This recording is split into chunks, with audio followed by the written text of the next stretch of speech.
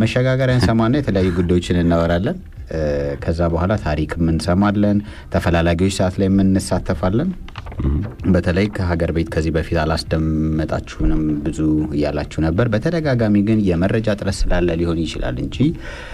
ሎሚ ቡክ ላይ አድማጮች በቀጥታ ማግኘት ትችላላችሁ የኤችአይቪ ጉዳይ ያለባችሁም ሰዎች ደግሞ በተለይ በስፔሻል ኬዝ ያሁኑ የጥቅምት እትም ሙሉ ለሙሉ ለእናንተ ስለታተመ እዛ ላይ ገብታችሁ ዳውንሎድ በማድረግ በ50 ብር ሞባይል ካርድ የምትፈልጉትን ሰው እዛ ላይ ማግኘት ትችላላችሁ ብለናል መጽሐፉን ይወርዳል በሞባይል መልክ ማለት ነው የተፈላላጊዎችም በተመለከተ ደግሞ በአካል ፌስ ቱ ፌስ ወይም ፊት ለፊት የህዳር ወር ስለተዘጋጀ ገና ካሁኑ ብዙ ሰዎች ይተዋወቃሉ ስለዚህ እዛ ላይ መሳተፍ ትችላላችሁ አንድ ጉዳይ እናንብብና ወደ ሌላ ነገሮች ምናልባት ስላነሳው በዚሁ ጨርሰን ኤችአይቪውን ጉዳይ ነው አንድ አድማጫችን መልእክት ልካልን ነበርና ምናልባት አየር ላይ ብናቀርበው መልካም ነው ብለን ስላሰብን ነው ሰላም የፍቅር ቀጠሮች ይባላልው ተወልጄ ያደኩት ኢትዮጵያ ሲሆን ወላጆቼ በልጅነቴ ነው ያጣሁት እድሜ አሁን 28 ሲሆን የእድሜን ግማሽ በስቃይና በመከራ ነው ያሳለፍኩት ወላጆቼን በልጅነቴ በማጣቴ ብዙ ስቃይና መከራዎችን አሳልፌያለሁ ታሪኬን ልተረክብል እንዲሁ በቀላሉ አልጨረስም ግን ባጭሩ ስናገር እምነቴ ኦርቶዶክስ ነው ከልጅነቴ በቤተክርስቲያን ያደኩት ቤተክርስቲያን ህይወቴ ነሽ ማለት እችላለሁኝ ግን ባላሰብኩትና ባልጠበቅኩት ሰዓት ትልቅ ስቃይ ውስጥ ነው የገባሁት በቀላሉ ስናገር ልጆኜ በማላቀው ሰው ተደፍሬ አሁን ኤችአይቪ በደሜ ውስጥ ይገኛል ከ17 አመት በላይ ይሆናል በርግጥ እግዚአብሔር ይመስገን ከጤነኞች በላይ እየኖርኩኝ ነው ሙሉ ጤነኛ ነኝ እናም ለነግራችሁ የፈለኩት እኔ ባልባላገባም እንዲሁ እግዚአብሔርን እያገለግልኩኝ ብኖር ደስ ይለኛል ምክንያቱም በአሁን ሰዓት ዓለም አታስደስትም ስቃይ ረሃብ ጦርነት ሞት በቃ መልበላችሁ ያስጠላል አሁን እኔ የምኖረው አሜሪካ ነው በጣም ጥሩና በቂ ደሞዝ አለኝ ግን ከየቅጣጫው የትዳር ጥያቄ ይቀርብልኛል እጅግ ፈተና በዛብኝ ማንንም በውስጥ ያላውቅም አንዳንዴ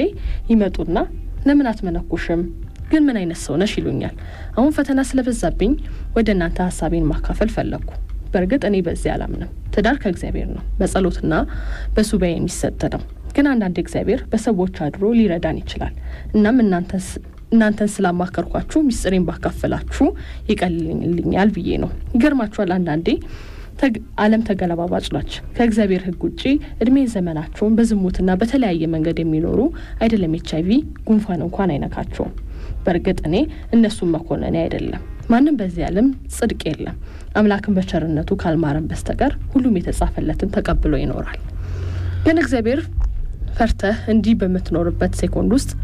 በመደፈር ብቻ ብዙ እህትና ወንድሞቼን በበሽታ ተይዘው አንገታችንን ደፍተን ኤችአይቪ ያለብን ስንል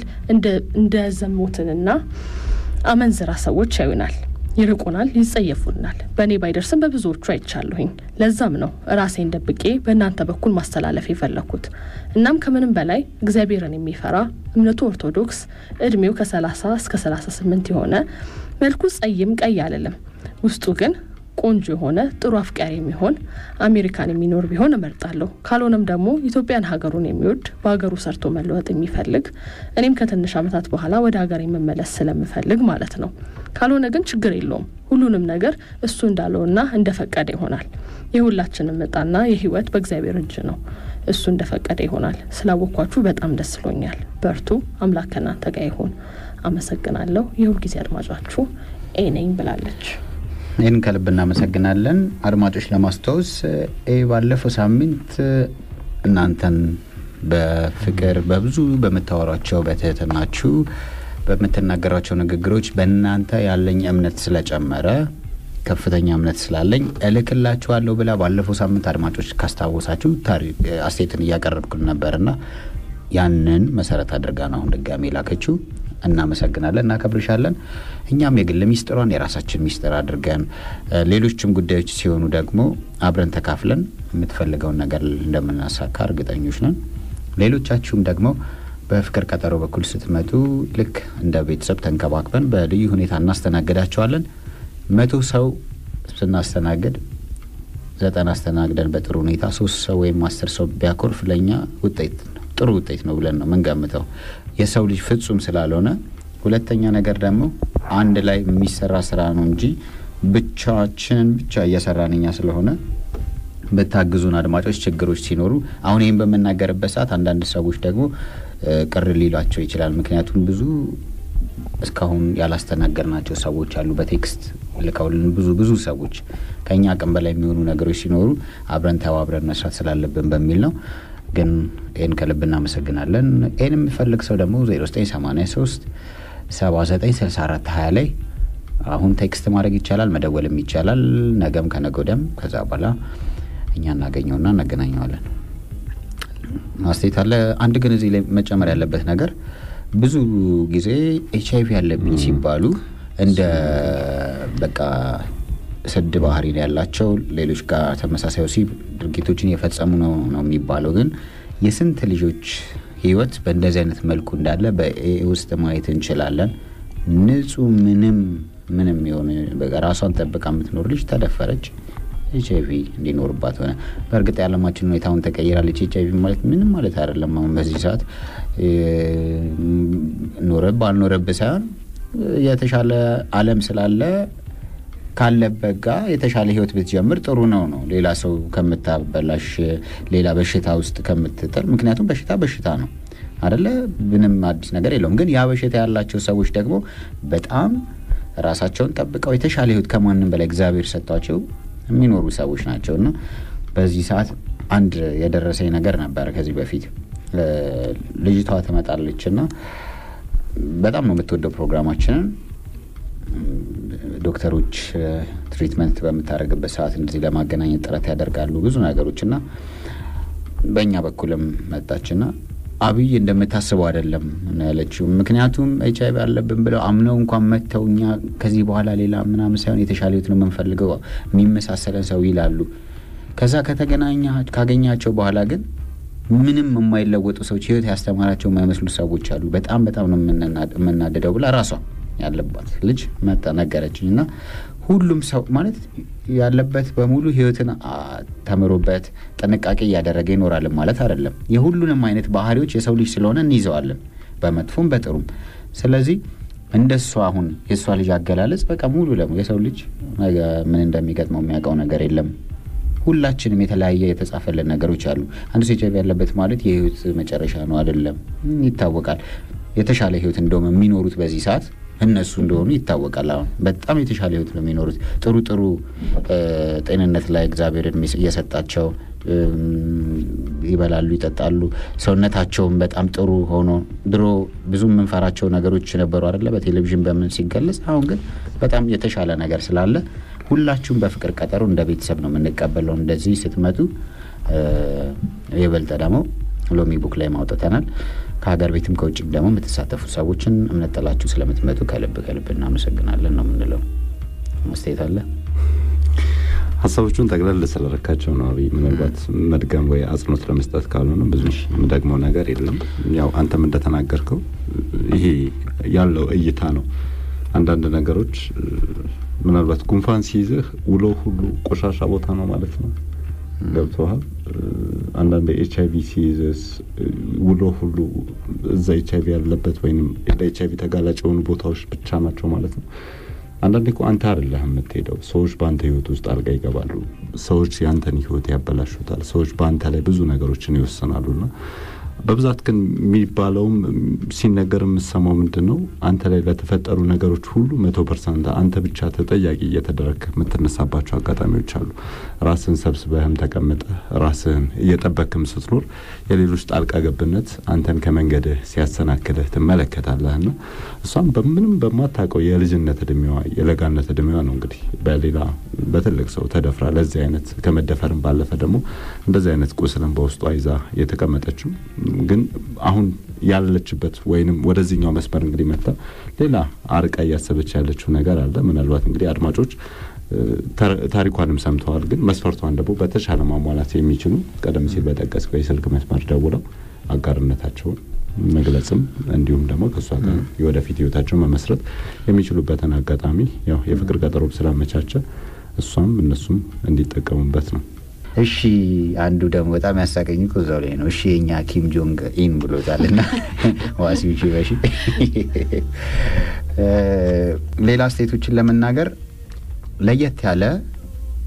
የፍቅር ቀጠሮች አንድ ጉዳይ ልንገራችሁ አንድ ስራ እንድትሰሩ መፈልገው ጉዳይ አለ ቱርኮች የባቡር መስመር እየዘረጉ ይገኛል ይህ ቦታ አዲስ አበባ አዲስ የሚሰራውና ዋና ሐሳብ ሴቶችን በመሸወድ ለአንድ ጊዜ 1000 ብር እየከፈሉ ሱቅ የሆነ ግብረ ስጋ ግንኙነት ያደረጉ እንደ አዲስ አበባ የቤትና የመኪና ደላላ እዛም ደግሞ የሴት ደላላ በስተዋልና በደንብ አጣርታችሁ የግንዛቤ መፍጠር ስራ ብትሰሩ ላለው የሁል ጊዜ አድማጫችሁ ነኝ ጌቴ ነኝ ከ6 ኪሎ ልኮልናል ቆንጆ አስተያየት ነው ይላከልን እናጣራለን በተባለው መሰረት እንኳን ጥቆማ ሰጥተን አይደለም ከዚህ በፊት በራሳችን የምርመራ በፍቅር ጉዳይ ላይ ሙሉ ወንጀለኞችን እስከማጋለጥ የሚደርስ ኢንቨስቲጌቲቭ ባይሆንም አዌርነስ ወይም ትምህርት እንዲሰጥ በሚቻል መልኩ ግን የአዲስ አበባ ጉዶች ውስጥ ብዙ አውርተናል አንደኛው ስለ ድንግልና ስለ ዳሌዎቹ አረቦቹ አካባቢ ወደ ቦሌ አካባቢ ያለውን ጉዳይ ያጋልጠናል በፍቅር ቀጠሮ ይታወቃል ስለዚህ ይሄም ጉዳይ አዲስ ስለሆነ ስራ ሰርተንበት ለማሳወቅ ጥረት እናደርጋለን ምናልባት ቱርክ አካባቢ ምን እንደመጣለን ያው ከዚህ በፊት እናስታውሳለን አንድ ታሪክ እዛ ስታደምጠን የነበረች አድማጭ እዚህ መታ ያጋራችንን ታሪክና ከደቡብ አፍሪካዊ ወጣት ጋር የጀመረችው የፍቅር ግንኙነት ዛሬ ላይ ያደረሳትን ሁኔታ ስተረከደን መጀመሪያ ፍቅር ቀጠሮን የታወቀችው ቱርክ ውስጥ እንደነበረም ስትነግረን ነበር ስለዚህ ብዙ አድማጮች እንዳሉ እናውቃለን ምናልባት በሶሻል ሚዲያ እነዚህን የተሻለ መረጃ ሊሰጡ የሚችሉ ግለሰቦችን ስለምናገኝ በቀጣይ ጥሩ ግብአት ይሆነናል ብለን ነው የምናስበው እዚህ አካባቢ አዲስ አበባ ውስጥ ያሉ ጉዳዮች ስለሆኑ የበለጠ መረጃዎችን ለመናገር ጥረት እናደርጋለን ጌቴ ግን እናመሰግናለን ለሰጠን አስተያየት መስኪ ኒው አመለ በፌስቡክ ስሟ ወንድ ነው ይገርማቸዋል አንድ 4 ሆነን እየጠጣን እየተዝናናን ነበር ሆኖም ግን እኔ ባንኮኒው ጋር ሄጄ ቢራ ላዝ ነበር እናም አንዲት ወጣት ቆንጆ ባንኮኒ ላይ እየጠጣች ነበር እኔም ሃይ ቆንጆ ስላት ከየት እንደመጣ ሳላቀው አንድ እንዴት ከሰው ጋር ያለች ሴት ተለክፋለ ብሎ ቡራ ከረዩ አለ ጓደኞች ያልሰሙም ነበር እኔም ይቅርታ ብለው ምንም ሊሰማኝ አልቻለም እኔ ማብረድ ስላለብኝ እንደምንም ብዬ ባርማኑን 4 ቢራ ሰጠኝ ስለው ወዲያው ልጁ ተረጋጋ እቺ ተስቃለች ትንሽ 4 ሞላቸው ሲያቀ በኋላ ወንበሬ ድረስ በመምጣት 4 ስለሆናችሁ ነው ግድ የለም በማለት ተናገረኝ እኔም ይቅርታ ጠይቄው በሰላም ተለያየን ብሏል ልጁን በጣም ጎበዝ ዲፕሎማት መሆን ያለበት ሰው ነው የተለየበት መንገድ እጅግ ጥበብ የተሞላበት መንገድ ነው እኛኮ 4 ነን አይደለም ያለ 4 ይራራ አሜሪካና ሰሜን ኮሪያ ለማስታረቅ አይ እውነት በጣም ደስ የሚል ዲፕሎማት ልጅ ነው በዛ አጋጣሚ እድሜን በተነገረን ደስ ይለናል መልእክት በተጨማሪ ፍቅረኛዬ የልቤ ጓደኛዬ መሆን አይችልም ለምሳሌ የቤተሰብ ሚስጥር ይኖራል ፍቅረኛዬ ማወቅ የለበትም ሌላው የሰው ወሬ ይኖራል ይሄን ከፍቅረኛዬ ጋር ባወራ ራሱ ይታዘበኛል የሴት ወሬ አለ ለማለት ነው ይቅርታ ያለችው አረ አይሆንም ፍቅረኛዬ ጓደኛዬ ሊሆን አይችልም ብላ ዓለም ፀሐይ ዮሐንስ ጽፋለናለች እስቲ ታለሽ እዚህ ላይ የመጨረሻ አንድ ላይ ጠቅለል አድርገን ነው ብንናገር ይሻላል እኔ ጋር ማስተያየቶች ስላሉ ሂዊ አጀማመራችሁ በጣም አሪፍ ነው ፍቅረኛዬ አሪፍ ጓደኛዬ ነው ማለትም መጀመሪያ ጓደኛዬ ነበር ቀስ በቀስ ነው ፍቅረኛሞች ሆኖ ጓደኛዬ ፍቅረኛዬም ነበር አሁን ግን በህይወት የለም ብላናለች በጣም እናዝናለን እግዚአብሔር ነፍሱን በገነት ያኑረው አሜን ሃይሌ ለማይተባል አድማጫችን በጣም ደስ ይላል ፕሮግራማችሁ የሚያወዱሽ እያዳመጥናችሁ ነው 6 ኪሎ ዶርም ሆነን በህብረት እያዳመጣችሁ ብሎናል አዎ ቀደም እንደሚሰሙንም ስለገመተን አስተላልፈናል ስለዚህ ባላችሁበት ተጠንቀቁ ከስሜታዊነት ጋር ለሌላ ስቴት እኔ ጋር አለ ያሬድ በጋሻው ሰላም ለእናንተ የፍቅር ቀጠሮ አዘጋጆች ፕሮግራማችሁ አዝናኝና አስተማሪ ነው እውነተኛ ፍቅር አጥቻለሁ ባካችሁ ከቻላችሁ ግራጎኔን ሄዋኔን ፈልጉልኝ የሰው ልጅ ብቻውን ይሆን ዘንድ መልካም አይደለም የዘውትር አድማጫችሁ ያሬድ ይልማ ከፒያሳ ጥቅሱ ቅድም እናንተን ስንሰማ ነው ቅዱስ ጥቅስ ነው የተናገረው ምናልባት ነገ መረጃ ላይ ሊቀርብም ይችላል አድማጮች አንድ መስራት ማለት ነው በሲጋራ ሱስ ወይንም በሲጋራ ይሄ አእምሮአዊም ስለልቦናዊም አካላዊ ጉዳት ከሚደርስባቸው ሰዎች በላይ በብቸኝነት ጉዳት የሚደርስባቸው ሰዎች ቁጥራቸው በጣም ከፍተኛ ነው የሚል ነገር ሰምተናልና ስትመለከተው እውነት ነው። ብቸኝነት ማለት እንዲህ ይፋዊ ነገሮች ፊት ለፊት የሚታዩ ነገሮች ባይኖሩትም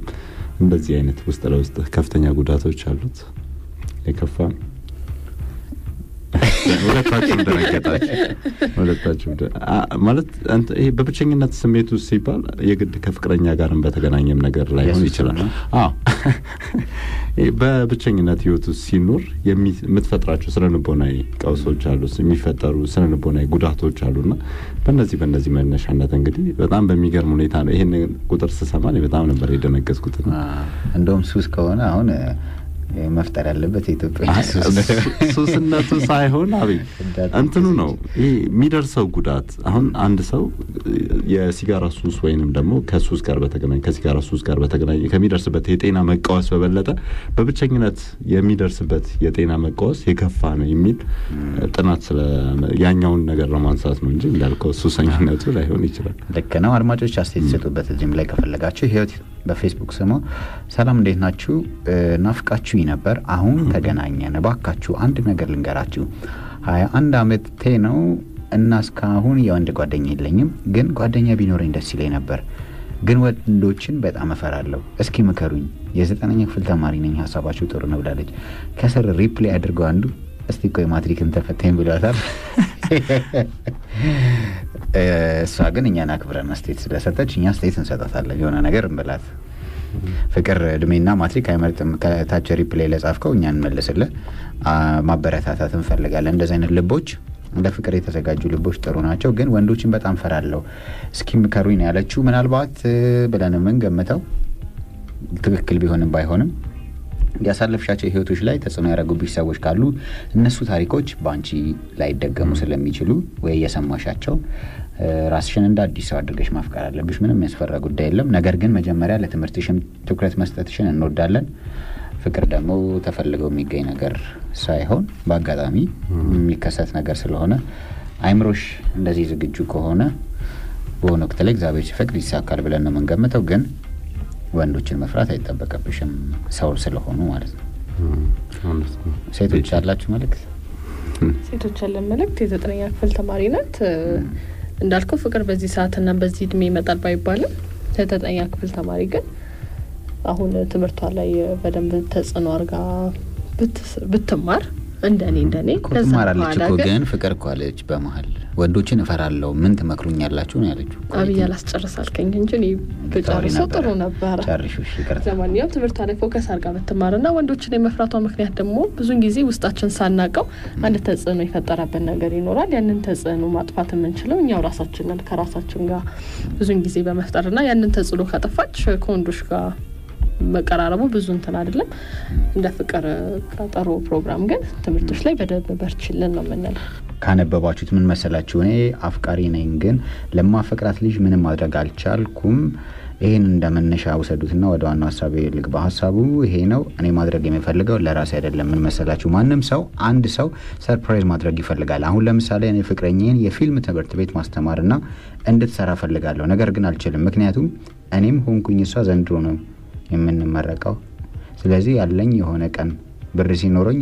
አሳካላታለሁ ነው የምለው። እንዲህ እንዳለ ግን እናንተ ትምህርቱን የሚሰጣት ብታገኙልኝ እንዴት እንደምደሰት ልነግራችሁ አልችልም ብሎ አስተያየቱን ሰጥቶ ልኩልናል። እኔ ደግሞ መጨረሻው ምን ይሆናል ብዬ ነበር ያነበብኩት። ምንም ሳልቆራርጥ አየር ላይ መጨረሻ ላይ ትምህርት እድል ሰጥቶልኝ። በጣም ቆንጆ ሐሳብ ነው፣ መሰጠት አለበት ለዚህ ልጅ ለልጅቱ። አንዳንዴ ገንዘብ ሳይኖርህ ማድረግ የምፈልጋቸው ነገሮች ላይ ሊይዝ ይችላል። አሁን የልጅ በጣም ይወዳታል፣ ማስተማር ይፈልጋል፣ አልተመረቁም። ግን ትልቁ ችግሩ እሷም አልተመረቀችም ነው። አሁን ምናልባት እኛም ብናሳካልህ ወደ ነው አልተመረቀችም አይደል? እንዴት ነው ይመቻታል ወይ ነው? የሚመቻት ከሆነ ግን አየር ላይ ቃል እንገባላለን። ምንም ችግር የለውም፣ እናስተምርልሃለን። ምናልባት ቶም ሰርፕራይዙ በብዙ ነገር ሰርፕራይዝ ልትደረግ ትችላለች። አሁን እሱ ይመስለኛል ፍላጎቷን ጠብቆ ሰርፕራይዝ ለማድረግ በመፈለጉ ይመስለኛል ነው። ብዙ ነገሮች ገንዘብ የማይጠይቁ የሰርፕራይዝ አጋጣሚዎችን መፍጠር ይቻላል ምናልባት እንግዲህ እሷን ያው የቶም ቤተሰብ ስለሆነ ብለን ነው ችግር የለውም ብለን ነው ልክ ነው ግን ብዙ ጊዜ እንደ ሐሳብ ካነሳ ነው አብዛኞቹ የፍቅር ጓደኛሞች ጋር ያለው ችግር ይሄ የገንዘብ ወይም የፋይናንሻል እጥረት ነው ባለፈው ማንስተናል በትዳር በተመለከተ ሻይ ለመጋባበዝ እንኳን ኪስ ውስጥ ብር ሳይኖር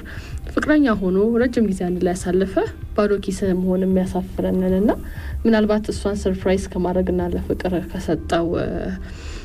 ቫልዩ ወይም ግምት አንፃር እጅግ የሚደነቅ ሐሳብ ነው ሆኖም ግን እሷን ሰርፕራይዝ ለማድረጊያ ይሄን ያህልም ደግሞ ፋይናንሻሊ መቸገር የለበትም ባለው ነገር ሰርፕራይዝ ማድረግም ደግሞ የራሱን የሆነ ትልቅ ተጽዕኖ ይመጣል ያው ግን አንድ ጥያቄ ልጠይቅሽ አሁን እዚህ ጋር ምናልባት ሴቶች የተሻለ ስነ ልቦና ይታወቃል በየገምታለው ካንቺ አንፃር ሙሉ ለሙሉ ባናቀውም የተሻለ ነገር ማንም ሰው አይጣላም አይደል ይፈልጋል እውነት ነው ወንዱ በጣም ከፍተኛ የሆነ ያምሮ ሐሳቡ በጣም ትልቅ ሆኖ ገንዘብ ግን ሊያጥረው ይችላል እነዚህ ነገሮች አጣጥመው የሚሄዱ ሴቶች ደግሞ ከስንት አንድ ሊሆኑ ይችላሉ ወይም ደግሞ በተለይ ከሴቶች አብረው የሚሆኑ ጓደኞች ካላቸው የነዛ የሚደረግላቸው ነገር ስለሚያወሩት እነሱም ሌላ ጭንቀት ውስጥ ይገባሉ ወይም ደግሞ የኔ ግን አያረግልኝም በሚል እሱን ጫና ውስጥ ይከታሉና ብዙ ጊዜ እንደውም የሚቸገሩት ወንዶች ከኢኮኖሚ ጋር በተገናኘ አንደኛዋ ሴት ወንዱ ያረገላትን ነገር በመታወራበት ሰዓት ሁሉም እንደየቤቱ ያድራል የሚለውን ነገር ምንም ኮንሲደር ወይም ያንን ከግምት ውስጥ አይከቱምና ቀጥታ በጣም ይናደዳሉ ለዛ ሰው ያላቸው ፍቅር ጊዜውን እስክትል ድረስ ሊደነግጥ ይችላል በጣም ብዙ ጊዜ ጫና ውስጥ የሚከታቸው ነገር ስለሆነ ነውና መፍትሄው ግን ትክክለኛ ፍቅር ካለው አንደው መኪና ገዝቶ ከሰጠ አንደኛው ደግሞ ሻማ አብርተው ቤት ቁጭ ብለው ሻይ እንኳን ከጠጡ እኮ በጣም ትልቅ ነገር ሊኖር ይችላል መኪና ስለመስጠት በራሱ ኩፋን ያረጋል መኪና ስለብሰጥ እሺ አንድ መኪና ተፈልገ ያንተ ግን አልገባኝ ምንድነው አንድ መኪና ገዝቶ ሲሰጥ አንተ መኪና ስለተሰጣለ ስለህ ነው እንዴ ምን ኦኬ አይ ተረና ቀጥልሽ እሺ መኪናው ካይ ነበር አይ ሌላ ነበር እኔ ወረድክ ከከረለው እንቀጥል ወደ ጉዳያችን እንመለስ አስቴቶች ካሉ ተናገሩና እኔ ሌላ ነገር ላወራ ነበር አሌክስ ስለከፈውት ይቻላል ስለዚህ እኔንም አንዴ መክፋ ማለት ቀየርከኝ እኔ ራስ ወዲያው ነው የተቀየርኩት በቃ ችግር የለም አድማጮቻችን ኢትዮጵያ ለዘላለም ትኖር ኢትዮጵያ ለዘላለም ትኖር ኢትዮጵያ ለዘላለም ትኖር